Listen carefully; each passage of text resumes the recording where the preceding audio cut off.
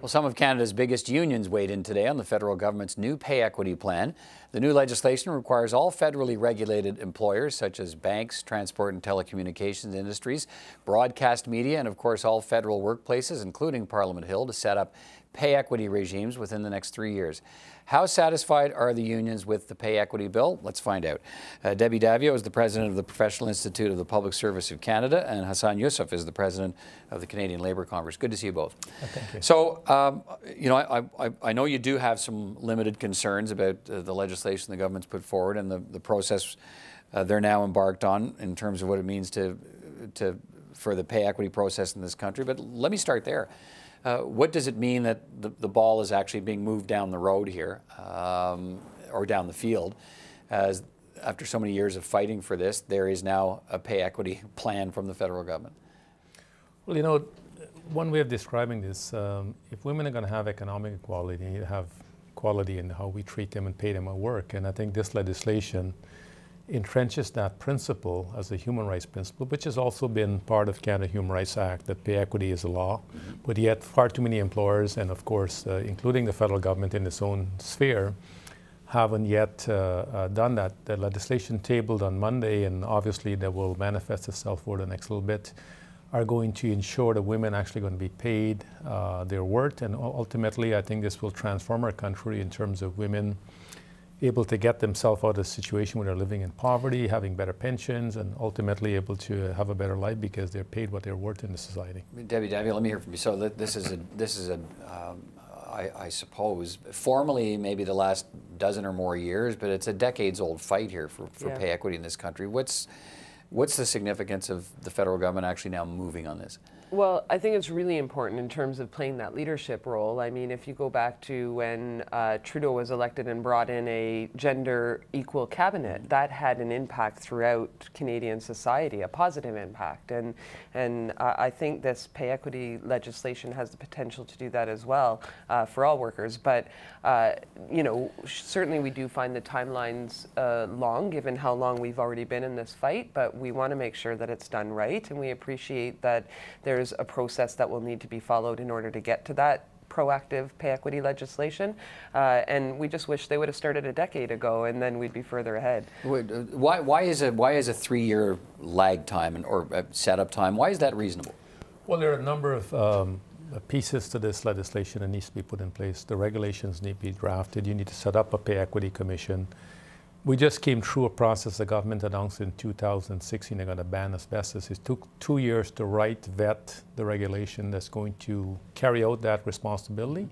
But you need to get it right. And you can't, I think we can learn lots from other regimes, but ultimately the government's got to make sure the regulation match the commitment of the legislation, but also the commission that's going to help make this all work properly are also in place, and the timing of this is going to be really important. Well, let me ask you about that. How, I mean, we're not reinventing the wheel here. I mean, we're trying to implement a new wheel, I guess, but we're not reinventing that wheel in terms of compensating people equally. So what could go wrong? I mean, when you want to get it right, well, what could go wrong in this process if they don't take 3 years and take time to do it right? A lot can go wrong if they don't take the time to consult all the stakeholders, to consider all of the facts and evidence in front of them, to vet the language that they're writing. And so these things do take a considerable amount of time. When you're standing up new offices like the new commission, in government it takes extra long compared to elsewhere. So I think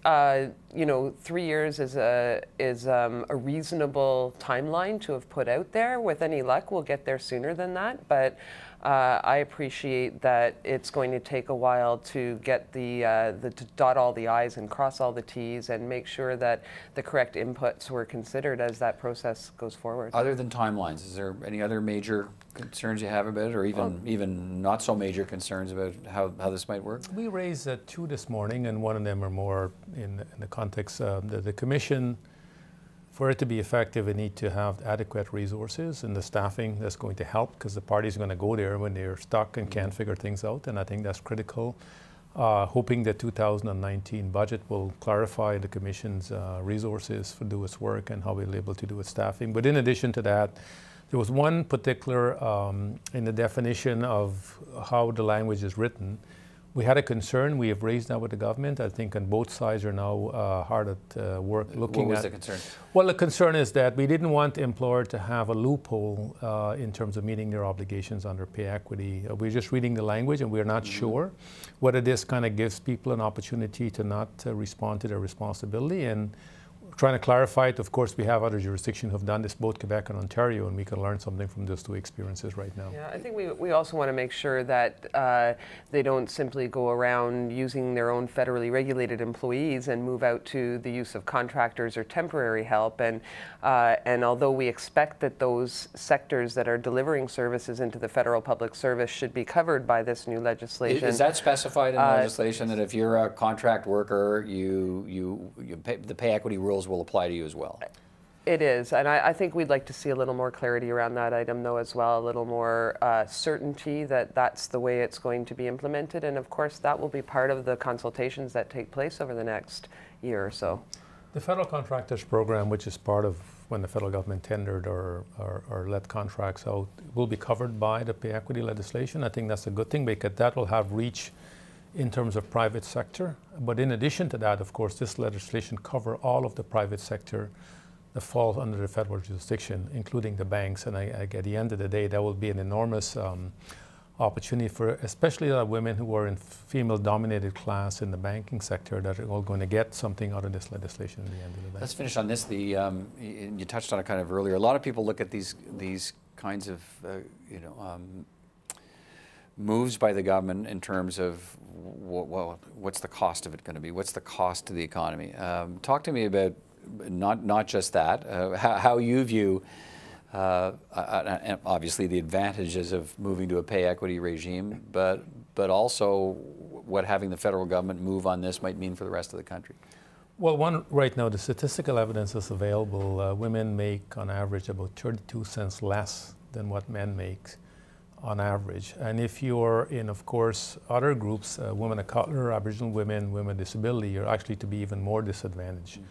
And so the cost that women have been paying for working in this society for so long has been enormous. So that's one statistical measurement. I think in the other side of this, of course, for society, this is going to cost some money because if you're going to compensate them to ensure that their worth is the same as men doing comparable work, is going to cost the government money in terms of what it has to allocate, but in the private sector it has to do the same thing. And I think, again, we're dealing with something that's been embedded in the way we have looked at women's work as a whole, and this is going to take some time because some of this go back decades. Why was that job undervalued? A large part of it because women were predominantly in that occupation, and now we have to look at how do we compare that to who else, and more importantly, how do we account for how we're going to evaluate bringing their salary up? I guess I would have to ask, what is the cost of not addressing this inequality? That, the committee, all of the inputs to the committee all felt the same way, that it's inappropriate that we pay women less for the work that they do. And so, will there be a cost? Most certainly, unless you're going to reduce men's salary by 32 cents an hour, then there's going to be a cost. But I don't believe that that cost is exorbitant, and I don't believe it's inappropriate, and that's the cost of equality, and I think Canadians support equality in our society. And it's not viewed in isolation either, I guess. I mean, you're paying people more money, you're putting money back into the economy. Well, that's it's not like you're just drawing money Absolutely, out, right? And I think that's the other side of this. I mean, women able to retire with dignity and not having to live in poverty because their salary was so low, so their pension is that smaller when they retire. They get a better salary, they got to have a better pension at the end of the day. I think also with the federal government tabling this legislation is going to have a very positive impact at the provincial level. Two provinces have major commitment to pay equity, both Ontario and Quebec. Yep. I think this will send a message across the country, listen folks, it's time for us to get together and try to do this. If we could do this, you can work with us.